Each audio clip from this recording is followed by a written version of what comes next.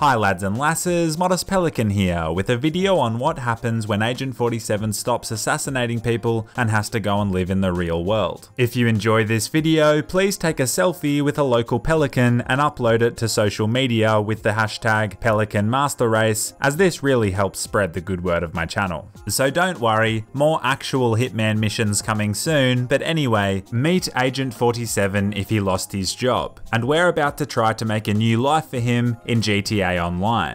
A world where squeakers form satanic-like cults and continuously bomb you in fighter jets, and where middle-aged men proudly sleep with virtual hookers. Welcome to Los Santos. So we spawn in, and you might notice we're missing Agent 47's signature red tie. It's time to do whatever it takes to find a tie shop and buy one. Agent 47 without his tie is like a flat-chested pole dancer. It's just plain wrong. I will stop at nothing to get his tie back. I proceed to jack this woman's SUV.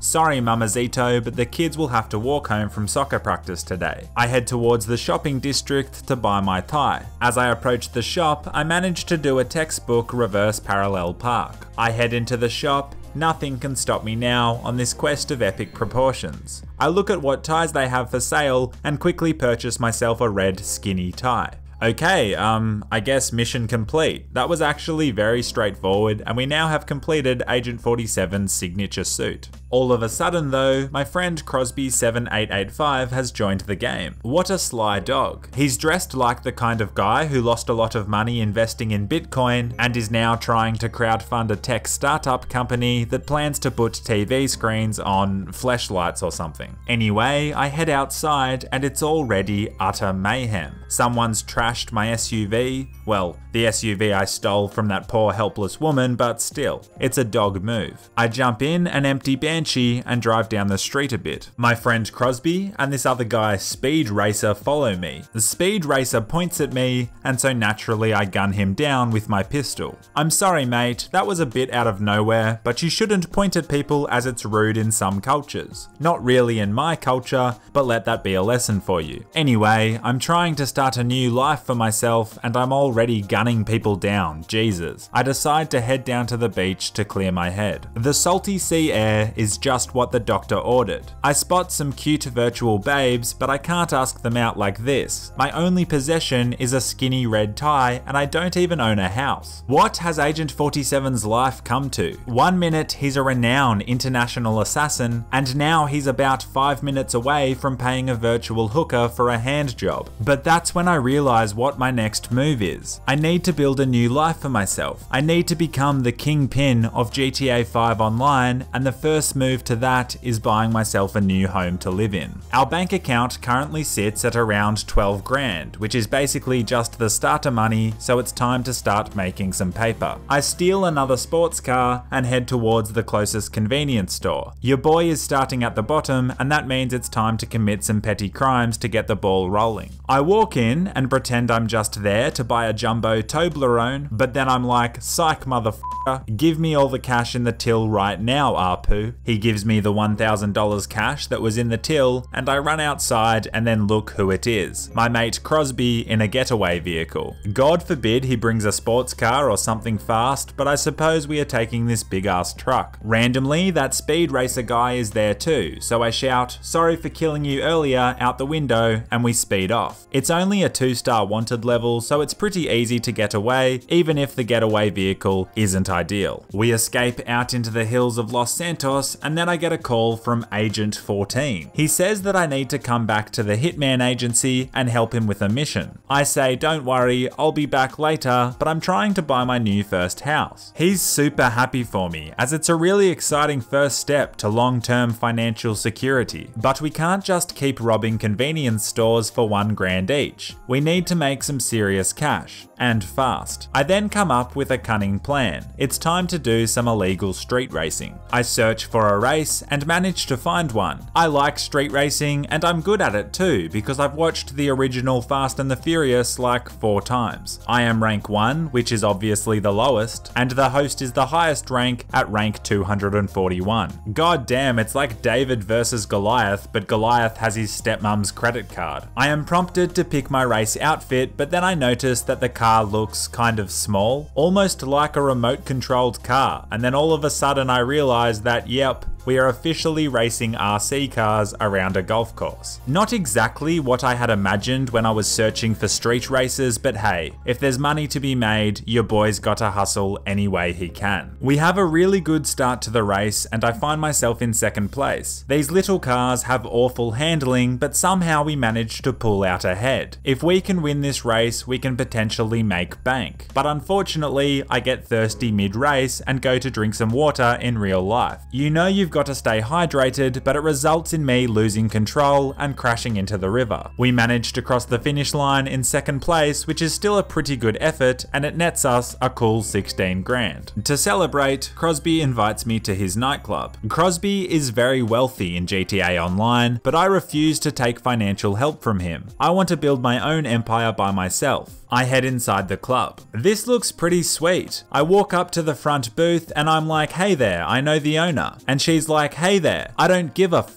That'll be $5 please. Damn Crosby, I don't expect handouts, but charging your homeless friends club entry fees, that seems a little bit savage. I walk down to meet Crosby, who is wearing boxer shorts now for some reason. He shows me around his nightclub. This is the life I want, and I will have one day. Look at Agent 47 dance. He looks like he took 6 pingers at pre-drinks and is now chewing his face off as he tears up on the D floor. What an absolute loose unit. We head upstairs to Crosby's private office. I sip some whiskey and then Crosby has an idea. He says that we should find a bank robbery that is in progress and then show up at the scene guns blazing and kill everyone and take the money for ourselves. It seems a little bit overly complicated, but he obviously knows more about Los Santos than I do, so I agree. But first, I want to go and see the house I am saving up for a little bit of inspiration. Crosby suggests we take one of his luxury sports cars, but I have another plan in mind. I run outside to find the perfect vehicle, an old family station wagon. See, driving cars like this keeps me grounded. It helps me stay humble and not forget where I came from. It might not be the fastest, but it serves the purpose of taking us to Crosby's private helicopter, which I fly over to my potential new property. Come on, staying humble and grounded for too long is for nerds. Plus, it's just temporary use of his helicopter, which is fine in my books. I fly over to the sleazy part of town and bring the helicopter down to land. I definitely wouldn't describe this landing as the smoothest landing of all time, but at least I knocked down a couple of traffic lights, which hopefully lowers the property value a bit and helps me save some cash. So here's our big prize, a really crappy apartment in a bad neighborhood. It's going to cost us $80,000 and we currently only have about $37,000, so this bank heist ploy better pay well. We head over to Crosby's truck. It turns out it's actually a bloody armored mobile intelligence center, and we are apparently going to use it to monitor all of the different bank's security cameras. In other news, it's pouring rain and Crosby doesn't even put the roof on the sports car we are driving until I ask him to. Rich people, man, they don't have any appreciation for money. The interior is now going to be unnecessarily saturated and ruined, which is a real shame. We proceed to enter the back room of the truck. You can immediately tell it's a high-tech zone by the neon green color. Neon green is like the global sign that something is high-tech. I might actually paint my penis neon green after I edit this video. Wait, does that even make sense? Terminator penis, I guess? I don't know, but anyway, I access the truck's computers. As mentioned earlier, this allows me to access the security cameras for all the banks in Los Santos. It doesn't take me long at all to find a heist in progress, and the bank that's being hit is out in the country, so it looks like we're going on a bit of a road trip. I know I said I wanted to climb to the top by myself, and right now I am currently using Crosby's high-tech surveillance truck to intercept organized crime, but look, I'm helping do the legwork.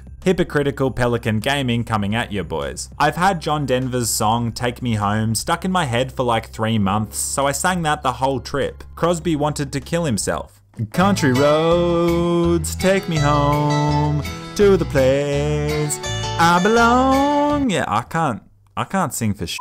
We arrive at the bank sometime later, and I'm only armed with a pistol. This might be a disadvantage to some, but Agent 47's weapon of choice is a pistol, and he's a chronic fapper, so his trigger finger is lightning fast. We briefly engage the cops outside the bank, but then move in. I find a shotgun on the ground, and then Crosby warns me there is a dirty dog around the corner. I enter the room, and then blast him a couple of times with the shotty. We grab the money bag, and now it's time to lose the cops. Rushing back to the truck, we engage more police who have arrived as reinforcements. One civilian just barges through with his car. He's not going to let a little shootout make him late for work, that's for sure. Against Crosby's wishes, I decide I'll drive the truck. Now this truck might not be the fastest vehicle in the West, but apparently it can withstand like 200 rocket launch blasts or something, making it almost indestructible. I decide to take the beast off-road to get the cops off our tail. It works a treat and is a pretty genius move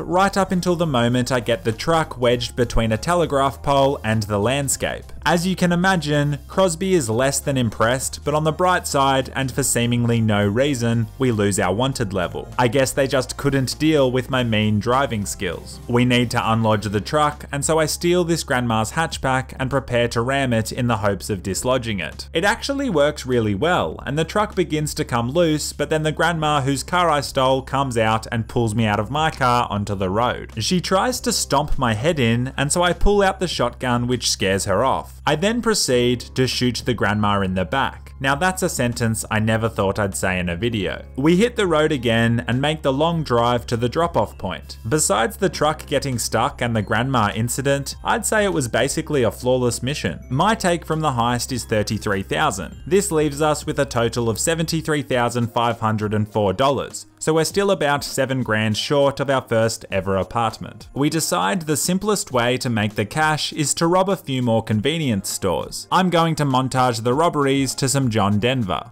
Country roads, take me home to the place I belong.